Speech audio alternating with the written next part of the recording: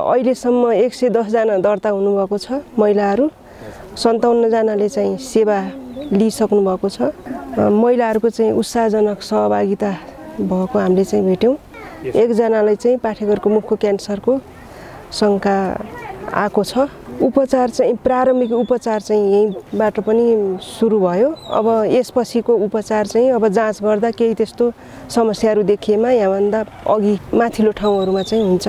पुष्पराज ठाकुर जनस्वास्थ्य निरीक्षक हाम्रो सूर्यविनायक नगरपालिकाले जुन यो वर्षदेखि एउटा नयाँ तरिकाले जुन सञ्चालन गर्यो त्यो एकदमै लाभदायक प्रभावकारी र जनसमुदायमा जहाँ कि वृद्ध आमाहरू पनि कोही हुनुहुन्छ अथवा भर्खरको महिला दिदीबहिनीहरू कोही हुनुहुन्छ जो आफ्नो कार्य व्यस्तताले गर्दाखेरि आफ्नो गाउँ घर टोल भन्दा बाहिर जानलाई अलिक समयको अनुकूलता नमिलेको खण्डमा जुन अहिले यो स्वास्थ्य संस्थामा आएर महिलाहरूको पाठेघरको मुखको क्यान्सर र स्तनको क्यान्सर परीक्षण गर्ने जुन भिआइए जाँच हुन्छ त्यो जाँच मार्फत उहाँहरूको समस्या पत्तो लगाएर समयमै समाधान र समयमै उपचार गर्न सकिन्छ भनेर जुन एउटा यो कार्यक्रम सञ्चालन भएको छ एकदमै प्रभावकारी छ।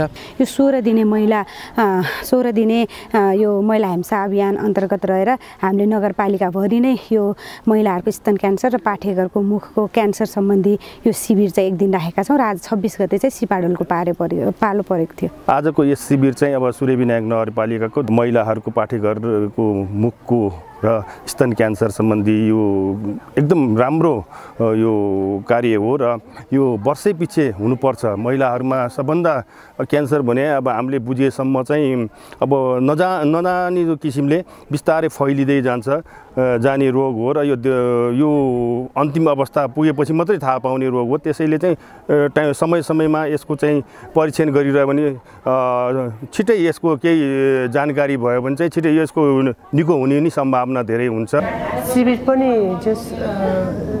आउनु पनि भएको छ राम्रो सक्सेस भएछ डिबोलाउन खाएर आउनुहुन्छ केही भन्नु न तपाईँ खाएर नआउनु अबदेखि भन्दा हुन्छ भर्खर त्यहाँ बाटोमा दिए अनि खाएको भन्नुहुन्छ खानुहुन्छ तामाङ बस्तीमा। महिलाहरूको पाठेघरको स्वास्थ्यको समस्या भएर जचाउन आएको मैले थाहा पाए अनुसार त त्यति अब महिला दिदीबहिनीहरू त अहिले सबैजना सक्षम नै हुनुहुन्छ तैपनि हिंसामा त छन् तर खुलेर बाहिर कुरा गर्ने चाहिँ कमै छन्। अब बाहिर ल्याउन चाहँदैनन् नि त महिला दिदीबहिनीहरूले हिंसै नभएको त छैन तर खुलेर बाहिर कुरा ल्याउने पनि त्यति हुनुहुन्न।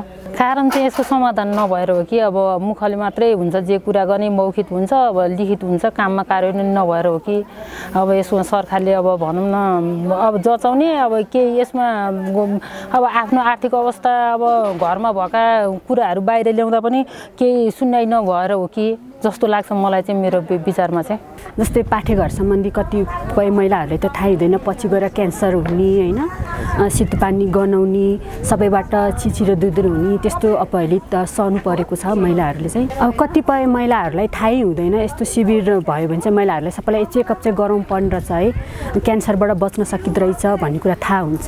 जाँच गर्नको लागि जचाउन दिदीबहिनीलाई टाढा टाढा गएर जचाउन गाह्रो पनि भइरहेको हुन्छ। उहाँहरूले चाहिँ सधैँ यस्तो कार्यक्रम ल्याइदिनु हो भने हामीलाई धेरै सजिलो हुन्छ। निःशुल्क महिलाहरूको पाठेघर सम्बन्धी शिविर छ हजुर यो यहाँको वडा अध्यक्षज्यू मेयर साहब उहाँहरूले गर्नुभएको उहाँहरूलाई धन्यवाद यस्तै गरिरहनु भन्न चाहन्छु। महिलाहरूको पाठेघर सम्बन्धी स्तन सम्बन्धी जाँच हुँदैछ। म 60 स्वयंसेविका यो नुन चिनी पानी बनाउने बेलादेखि नै हो म। अशिक्षित जस्तै अब भट्टामा बस्ने हुनुहुन्छ अब पैसा तिरेर जचाउन जान नसक्ने हुनुहुन्छ शिविरमा चाहिँ उहाँहरूले कसैको सहायताले एकछिन भए पनि आएर जचाउनुहुन्छ। कति दिदीबहिनीहरूले त लुकाएर राखेको हुन्छ नि त अब त्यो हामीहरूको गोप्य अङ्ग हो देखाउन हुन्न भन्नुहुन्छ बुढापाकाहरूले चाहिँ त्यो हुनाले उहाँहरू चाहिँ यहाँ भयो भने चाहिँ अब हामी दिदीबहिनी स्वयंसेविकाहरूले अथवा वरपर अल्लो पल्लोहरूको दिदीबहिनीसँग भन्नुहुन्छ उहाँहरूलाई ल्याउँदा चाहिँ शिविर यस्तो शिविरहरू राख्दा चाहिँ एकदम राम्रो हुन्छ। 16 दिने लैङ्गिक हिंसा सम्बन्धी महिलाहरूको यो कार्यक्रम राख्नु भएको चाहिँ धेरैजना खुसी हुनुहुन्छ कि किन भन्दा महिलाहरूले आफूले पाठेघर सम्बन्धी स्वास्थ्य शिविरमा जानु आफ्नै हेल्प पोस्टमा यस्तो स्वास्थ्य सम्बन्धी जाँच नपाउँदाखेरि उहाँहरू खुसी हुनुहुन्छ। हामी घर दैलो गयौँ होइन, स्वास्थ्यको कुरादेखि लिएर अरू सबै क्षेत्रमा चाहिँ सुधारहरू भइसकेको छ।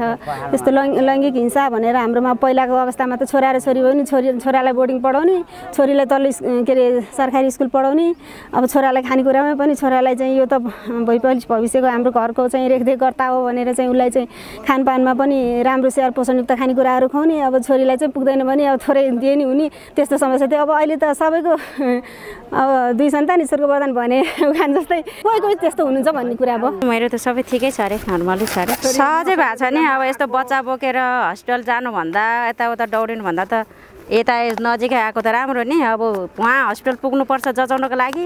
शिविर राम्रो त सबै कुरो आएको झन् खुसी हुन्छौँ। अब हामी त आजभन्दा भोलिभन्दा एक तलमा बस्ने टाइम भइसक्यो, हिँड्नु सक्दैनौँ।